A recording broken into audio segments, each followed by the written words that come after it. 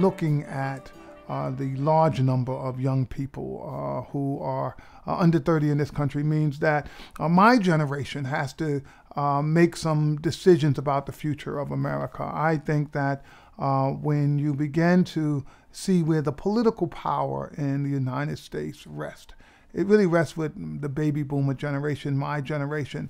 And so when you think about what's going to be cut, what choices we're going to make, there are a lot of choices that are around education and social welfare programs for the young that are going to be decimated because people don't want to talk about the entitlements for my generation. So I think that we've got a disproportionate power relationship where the older generation is really not thinking about this younger generation and what they're going to need to be successful and to replace us as leaders in this country. And we've got to really change that dynamic.